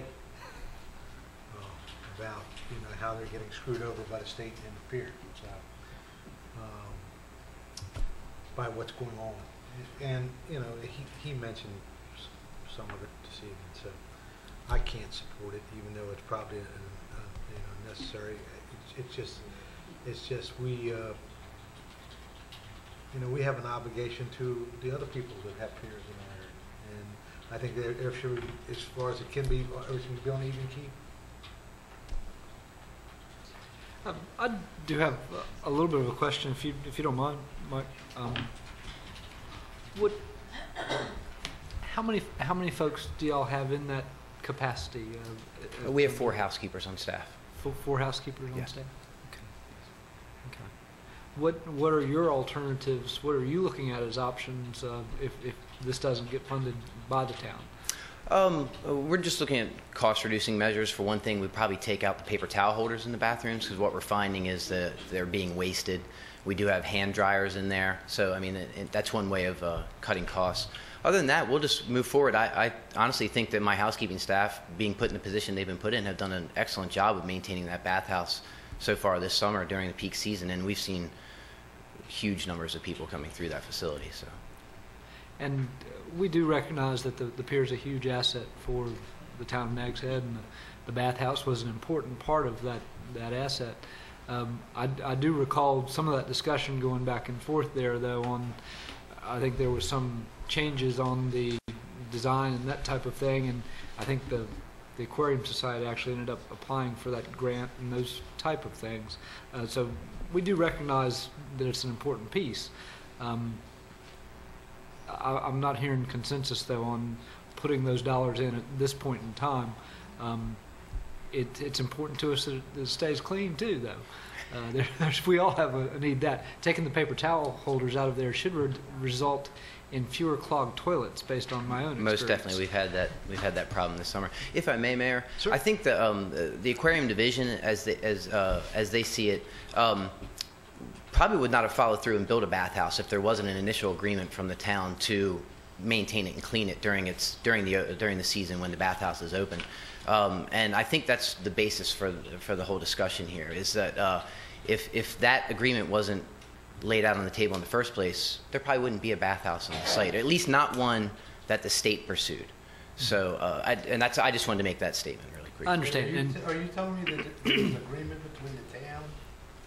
There was an agreement between the town and them that we were It sounds like may have been some verbal discussion. There was a verbal discussion, as I understand it. I was not involved in that discussion. Yeah. I think it probably predated Mike and predated me as well. There were verbal discussions, and it was at the time when we were being asked to apply for the grant, but there were no discussions after we did not apply for the grant, and the state said they wanted to do their own design and their own bathhouse. Well, discussions were all earlier when we were involved in applying for grants. If I may, and I at this point would have loved to have shared my seat on the Jeanette's Pier Advisory Council with this council, because, and Mike, I saw him at almost every meeting when Charlie Cameron was interim town manager. Charlie went, I went, Mike went, and 14 other people, and then we met and met and met before the plans were ever drawn, and certainly before the groundbreaking. And the discussion from the get-go was that the county and the town had the land that the pier was going to be built upon, and the town requested that a bathhouse be built. Correct me if I'm wrong. That's as I remember it. What was the town's, what was their skin in the game? To clean the bathhouse. And if Charlie Cameron were here today, he would say the same thing, to clean the bathhouse. That's what we were going to do. We're not going to maintain it, and that was made very clear many times. Am I right? That's correct. But we were going to clean the bathhouse. We wanted a bathhouse. The people from Dare County, particularly Manio, they've always used Jeanette's Pier as the place to go to the beach. So we wanted a bathhouse. We did say that we would even apply for a grant for the bathhouse, as Renee has said. Well, the pier grew in size, and the bathhouse that we had assumed that we would probably get with something similar to what we have at Barnes Street, or Bonnet, no Barnes. And as the pier grew in size and the pier house grew in size, I think that the architect could see that the visual bathhouse that we had would not fit into the whole picture very well. So the bathhouse grew and became much more grander, most grand, than what we had. So at that point, I think we were told that we did not need to apply for the grant for the bathhouse, that would all be taken care of through the whole process. Never at any time did Charlie Cameron or myself hear that relieves you all from cleaning the bathhouse. That was a commitment that was made from day one. And I'm going to say, it was an assumption, it was a verbal, It wasn't a written agreement. You're absolutely correct. It was not. But that bathhouse is probably the most expensive and the best looking bathhouse on the East Coast. I'm very proud of that bathhouse. I've been in there. It's beautiful. It needs cleaning. And I feel very obligated to be a part of the cleaning. It's $9,500 a year. Now, I'm sure that as the pier proceeds along and hopefully makes more money, as the push continues to get a mandatory, and I hope Gary is listening, I was hoping he would stay, there is still people going to Raleigh to try to get Raleigh's change of mind. Am I right, Mike? Yesterday. Yesterday, thank you. To make it mandatory for the $2 admission to walk on the pier. As the income reaches higher levels than what they have, maybe they won't need this. They need this money. And there are other ways that they could get this money. You know, there are a number of times that there are more people parked in their parking lot on the beach than there are in the pier house. What about a parking meter where everybody has to put quarters in the meter? You know, meter all of those wonderful parking spaces at the pier house. That, I feel sure, would bring in more than the $9,500. And if you don't want to put meters up there, put a parking attendant out there and charge everybody that goes there. And if you're on the beach, you pay. And if you go on the pier, you pay, but you get to stay and get your money back. I mean, there are ways. But is that Nags Head? I don't think so. And please, Mr. Newspaper, do not say I'm advocating parking meters. I am just saying there are other ways to make money than what the pier is doing if they have no assistance with what Mr. Cameron and Anna Sadler listened to day after day, and I reported every time I came back from those meetings, I reported to this board. So, I support the commitment that we made. I think that we have something here that certainly no other town on the Outer Banks has. The pier is a jewel that we've all waited for.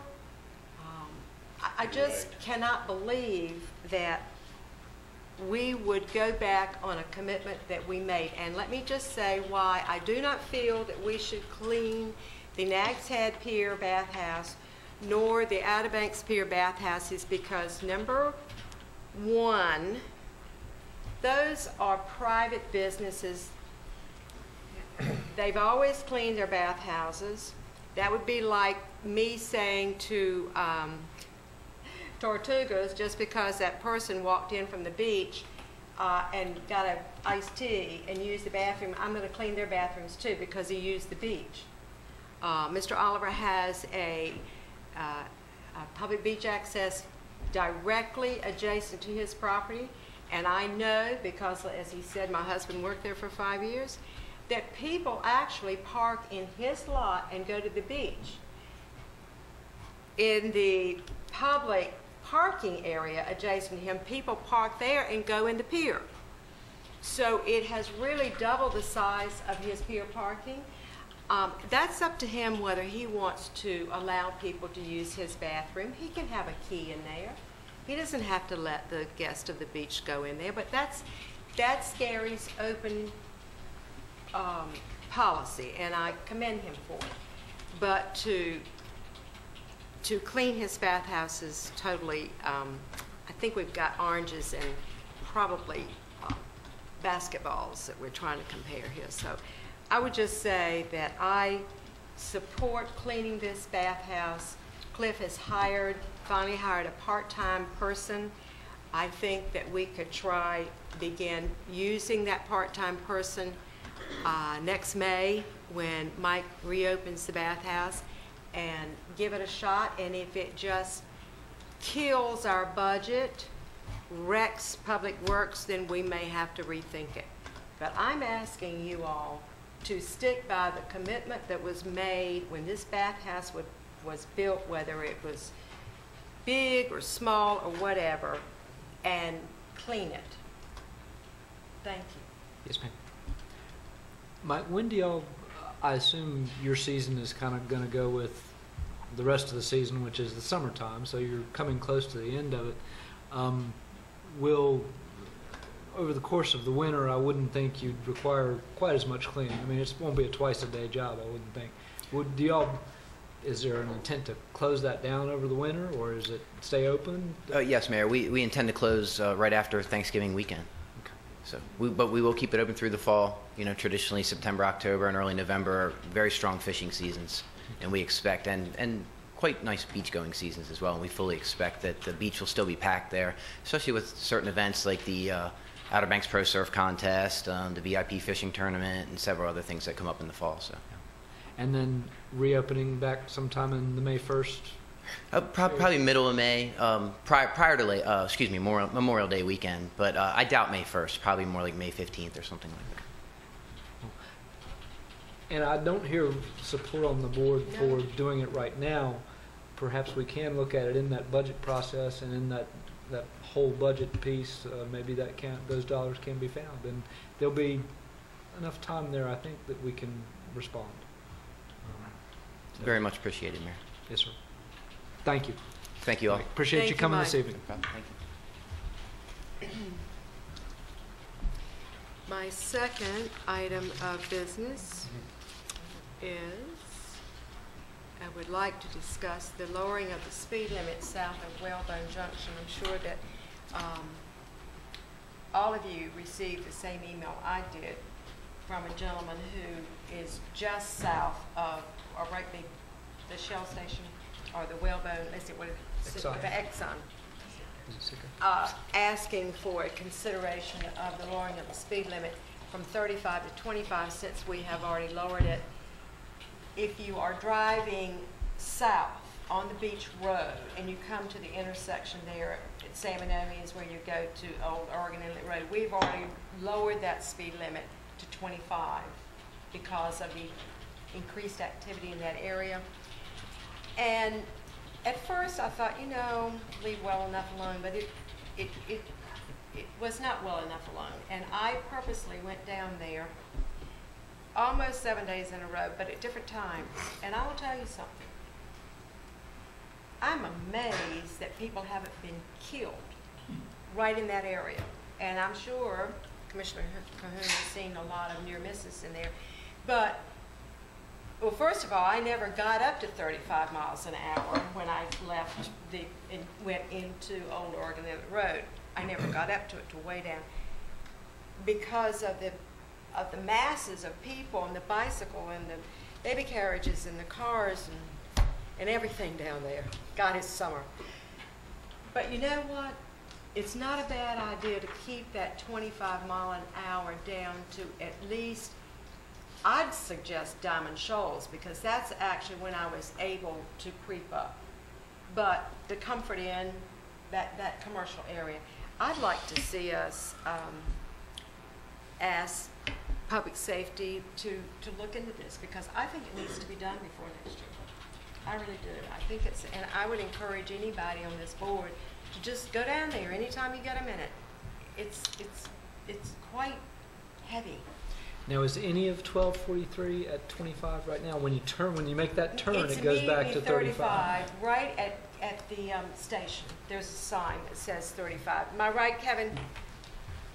At Wally Station is where It's 35 once you turn right on to Oregon Inlet Road, and remains 35 down to the area of the Station 21, the new fire station, and it increases to 45. 45 times. Correct. Just, as I said, just from there, it's a continuation. You're already doing 25. It's a continuation until, like I said, Comfort Inn, Diamond Shoals. Mayor, if I may, y'all approved the purchase of a new radar trailer that's certainly capable of gathering data in that area to do some vehicle counts. I was not a recipient of the email that I guess the board and the manager received. I personally would like to do some research with traffic counts, see what the speeds are, to see if it maybe needs to be fixed. I'm not aware of an increased number of accidents in that area. I did speak to one complainant that said that she was had seen an increase just because of she was attributing it to the pier. Yeah.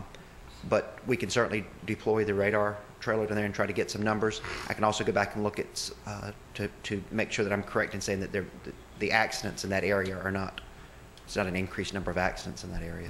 I mean, that seems like a reasonable idea to go ahead and get some data on it actually, and sometimes one person's perception is certainly different than the whole, but having the actual data from the radar piece would be good. Mayor, could I make a suggestion with the radar trailer that it be deployed both during the busy season, and we only have Labor Day left, which is going to be the busy season, but have it deployed after Labor Day as well to get an idea of the peak, which Labor Day is kind of semi-peak, but to get an idea of apples versus oranges? Actually, you've already left your peak, Renee, because, a lot of the schools have started. So, I mean, and as you said earlier today, you've already noticed a decrease in the traffic as of yesterday or day before. But I would encourage Kevin to get it out as soon as possible. But she's right, we need something after. Something to compare it to. Right. It'll be there by the end of the week. By Friday, I can have it deployed, and the data that I come back for you will be northbound, southbound traffic, and we'll certainly take Commissioner Cahoon's suggestion and get some figures before and then after the season. Good. And I'll also research the accidents in that area. Okay. Thank you, Kevin. Thank you. Everybody okay with that? Nod your head. Okay. It's not that late. One comment. I went down there today and I sat 15 minutes at Gulfstream. Traffic's moving slow. By the time the traffic reaches the Comfort Inn heading north, traffic's slowing down. It's slowing down for either a turn left on Gulfstream or coming to the stop sign at the Whalebone. But I didn't find traffic moving that fast. Thank you, sir. Mr. Settler, anything else? I reserve the right to. No, you don't get 2 bites at the apple. I don't get 2 bites of the apple. No, that's it. Not at 9:30, you know. No, I'll save it for the September meeting. Yes, ma'am. Thank you, Bob. Commissioner Amott? Not a thing, Mayor. Mayor Pro Tem? One thing, we had a discussion on debris left on the beach, different things left on the beach at night. Cliff and I took a trip from 8th Street down to Seagull on Monday night. We started at 7 o'clock when most of the people are off the beach. Beaches are very clean. Very little stuff left on the beach, except frames for sun shields. Quite a few of those. We saw 4 volleyball nets. The beaches are left clean. I see no reason to interfere with our tourist people on the beach. Thank you, sir. Cliff? Will not argue with that statement. Thank you, ma'am. Commissioner Green? Just notify the board that there's a CRC meeting next week, and at that meeting will be discussion of transition as the director resigned effective September 1st. I'm assuming that there will be some plan submitted at that meeting as to how to move forward. It's not anticipated that a new director will be coming on board until later in the fall. Thank you, ma'am.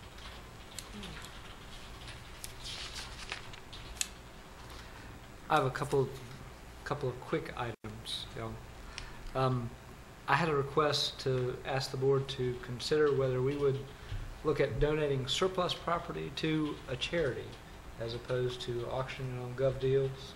I actually didn't have a chance to speak to Mr. Lighty on that. I'd ask y'all just to consider that, and maybe we can speak about it at a future meeting, and also get whether we legally can do it or not.